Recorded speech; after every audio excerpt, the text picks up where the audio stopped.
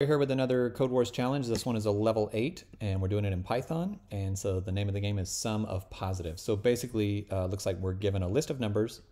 And so we simply add up all the positive numbers in that list. So let's go ahead and get started here. Okay, so now to do this trick, I'm going to show you list comprehension. So if we have, let's see, item for item in the array, this is basically list comprehension right here, this little expression. And so right now it's redundant because we're doing list comprehension to return the original list here. So what we're going to do here is we need to filter it. So your filters occur at the end of your list comprehension. So I'm going to do if the item is greater than 0. So basically this is how I get all the positive numbers.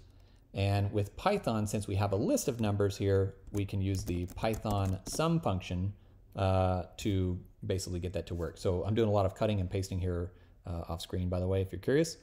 So let's test that out. And that looks good. So let's do our full submission. And good to go.